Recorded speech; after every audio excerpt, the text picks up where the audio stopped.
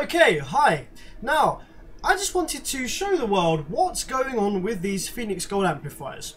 On the bench in front of me today, we have a Phoenix Gold TI2 2000.1. So this is a very expensive amplifier from Phoenix Gold. It is rated at 2000 watts RMS at 1 ohm. And it's pretty small form factor for a 2K. Now, when I first got this into the workshop, I thought, okay, this is one of Phoenix Gold's cheaper amplifier lines. This is something that's going to not cost much more than sort of £300 to £400 brand new in the UK, or maybe sort of $350 to $450 brand new in the US. And when I actually looked up the price of these things, I could not believe my eyes. I cannot believe how much they are charging for this piece of shit amplifier that we have in front of me. So, Phoenix Gold, I've always had a pretty good opinion of Phoenix Gold equipment. Their old Tantrum amplifiers were very good design, albeit a nightmare to repair. And they sounded very nice. It sounded almost like a Class AB, even though it was a Class D or Class T tripath amplifier. And their subwoofers as well, I've had pretty good experiences with. They sound very nice and very well priced as well. Pretty decently built. Take a bit of power as well. And so I thought, yeah, you know, their amplifiers are going to be the same. If you're spending like £700, which is what it is in the UK, I don't know how much they retail for in the US, but it's got to be over $700. I cannot believe people are spending that much money on this. So yeah, when I got this apart and I was just looking at the circuit and looking at how this thing is put together, I don't know what to say. So I'm going to walk you through what we see here, and you can make your own opinions and decisions on what's going on here with Phoenix Gold. So if we take a look at the circuit here, it's a pretty standard layout. Now, I'm going to go through the different parts of the circuit here with my handheld camera. Okay, so here we have the power supply circuit. Now, power supply circuits in the majority of car audio amplifiers are very generic, and they're pretty much all the same. And that's no difference here. So here we have the power supply drive circuit board. Now this circuit board is, this little driver board here is used in something ridiculous like 85 to 90% of Class D mono amplifiers of this power type. This is an extremely generic power supply drive board, which is fine. The power supply hasn't got to do anything related to the audio as such. It's just got to change 12 volts into whatever voltage the output section needs in order to do its rated power. So if we have a look at the power supply MOSFETs, which are along the edges of the amplifier, what type of MOSFETs are we using in here? We have got IRF 3205. The 3205s are a pretty standard and very good MOSFET for this to be using. They're very reliable, they're easy to drive, and they have good current handling, and they don't die too often either. So that's a thumbs up. We're using 3205s in the power supply. However, that's about where it ends. When we get onto the transformers, now, in order for this to be a £700 amplifier, or whatever it is in the US for dollars, the build quality needs to be of a certain level. And most, a lot of people will be mounting these amplifiers to the boxes or in cars that are actually vibrating quite a bit, because there's quite a bit of flex, because obviously we've got 2K here. Now, these transformers are not seated down properly whatsoever. So we just have the transformer floating on its own legs. There's not any glues or silicone or anything holding these transformers down and preventing them from moving. You can see here, if I zoom in on this, I'm able to wiggle this in place. And so what's going to happen is when this amplifier is subjected to vibration, this transformer is going to do this like 30 to 50 times a second. And what happens when it does that is it actually rubs all the legs, and all this wire has a very, very thin layer of insulation. And when it rubs like this, it rubs away the insulation, and then the transformer short circuits, and which blows the power supply. So both of these transformers are not seated down properly at all, and they need to have at least proper CA or something along the top, like in a ring, to seat down all the wines to the transformer itself, and it needs to have some kind of silicon sealant or mastic or something which is underneath, preventing this thing from moving against the board.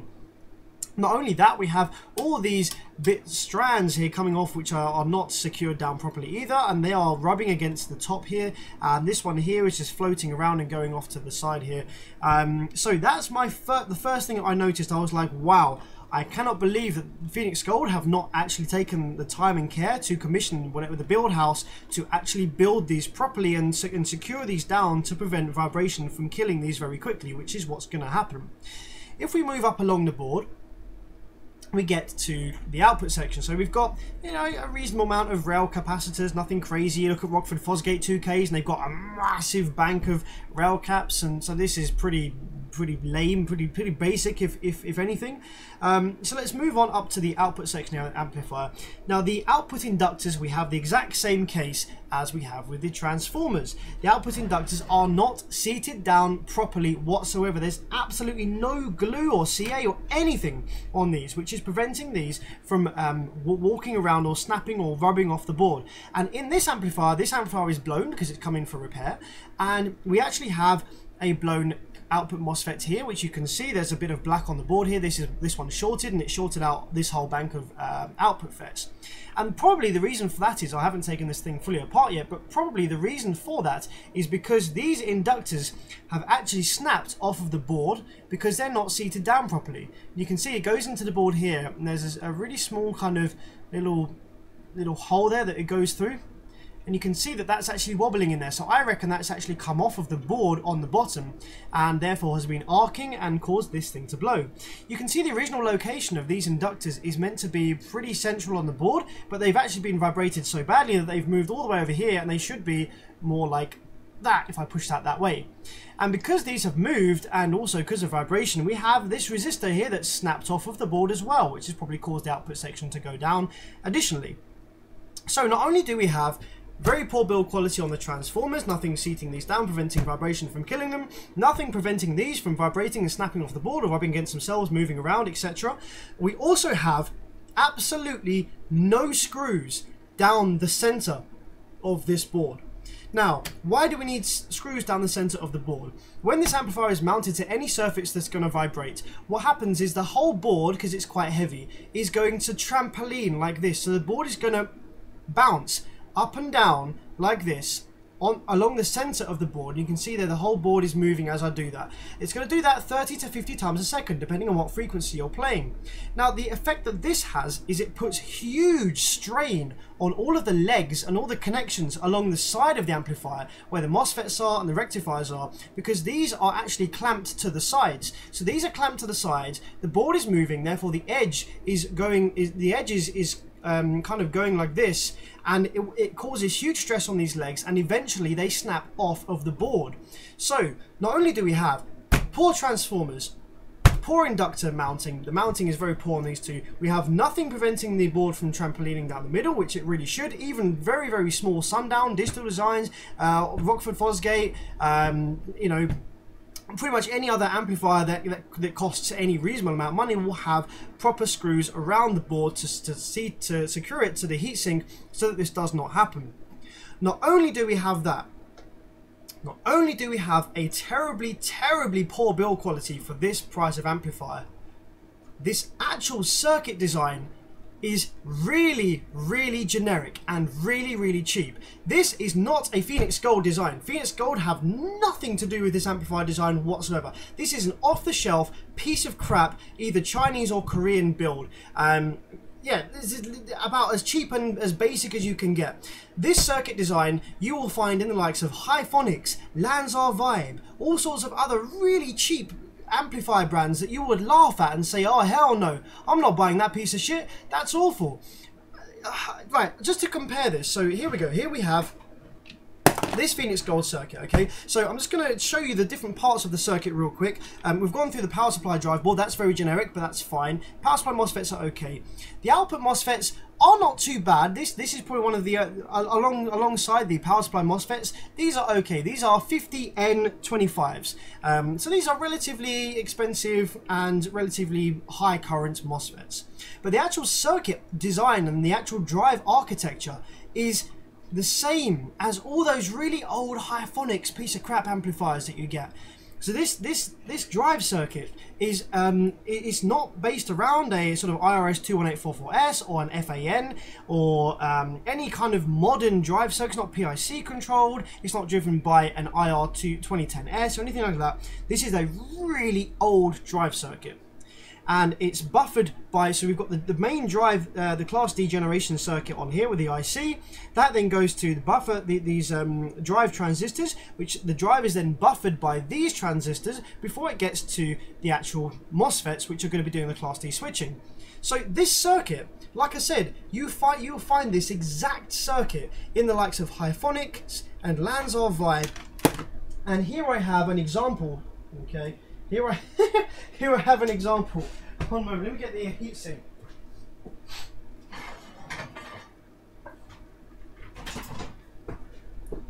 Right, so this amplifier, you may be familiar with this amplifier, this brand of amplifier.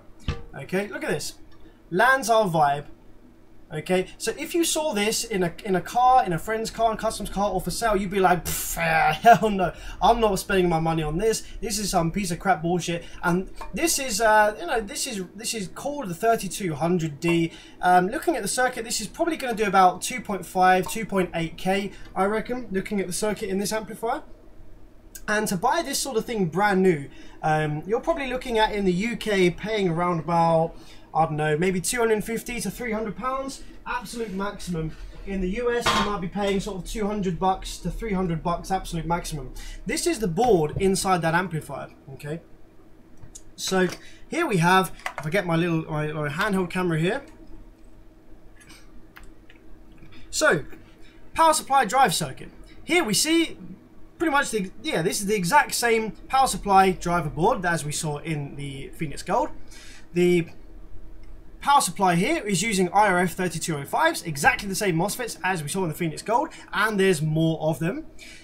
The transformers, although they're not seated down brilliantly, they are seated down so much better than the Phoenix Gold. We actually have some silicon around the transformer to stop it from moving on the board. We actually have some CA glue all around the transformer on the top here to prevent the strands from moving against themselves. And if I try and wiggle this, it does not move. It is solid. It is solid on the board. And all these loose strands also have been seated down to the board. The same goes for this one over here. So already the build quality of this Lanzar Vibe is much better than the Phoenix Gold that we were just looking at. So not only do we have more components, the components are better seated down. If we look at the output section, we have much more capacitors here going on in the output section. So this is going to be a lot better. The output MOSFETs are TO220 package, so they're smaller package, but there's a lot more of them. Now let's have a look at the drive circuit, the drive architecture. This is the exact same amplifier drive architecture as the Phoenix Gold. It's the same driver board. Look, it's the exact same basic amplifier. So this Lanzar Vibe is the exact same basic amplifier as the horrifically expensive Phoenix Gold that we were just looking at. But it's actually a little bit bigger, but costs less than half the price, will do more power, and has a better build quality than the Phoenix Gold. What the flipping hell is going on with Phoenix Gold? I have no idea how they are able to get away with charging such a horrific amount for such a pile of turd. This is such a pile of turd amplifier, such a generic, basic, crappy build quality piece of crap, really. And like when I saw the price of this thing, I just couldn't even. Let's slide this out of the case just real quick and see whether there's anything funky going on the bottom of the board. So already on the heatsink here, we can see there's white marks there from these white marks. These are from the inductors, and this is probably because they've snapped off the board or something. Let's have a look. Let's drag this thing out of the case. Haven't actually taken this out yet, so this will be interesting. Let's have a look what's going on the inductor. Oh, hang on, what the f... Oh my, what? So something just fell off. So this diode just fell off. it literally just fell off the board from somewhere. What the hell? So I've now got to go and find where the hell that diode came from. Just gets better. So, okay. Let's put that to one side. Oh, and by the way, I forgot to mention, these inductors, the only thing that was holding them on the board were these cable ties, which snapped. I didn't cut these off. These had snapped off because of vibration damage. These had been vibrated to the side so much that these were being pulled so tight, they just snapped off. So, yeah. Okay, so let's take a look on the bottom of the board here and see, do we have anything interesting going on near the inductors? Okay, so this is where the inductors are soldered to the board, so it looks okay. Doesn't look like they've snapped off from the bottom of the board, but I reckon that we've got some snappage on the top of the board because it looked like it was moving in the hole there when I was wiggling the inductor around a bit. And in terms of the actual board thickness itself, this is a really flimsy board. You know, it's not £700 worth of amplifier here by any stretch of the imagination. So yeah, I'm just completely lost for words, and I guess if this is how Phoenix Gold are going forward, if they are struggling so much in their business that they are having to stop producing quality products and they are having to turn to piece of crap generic products that they have not designed or gone anywhere near with a barge pole and just said, we want 20,000 of these, build them as cheap as you can, we'll mark them up to some horrific markup and sell them to the idiots who are the general public, and because they trust us based on our previous success in products that have been very high quality. They trust us, so now let's sell them shit for a horrific markup and make lots of money and therefore survive as a business. Absolutely unbelievable.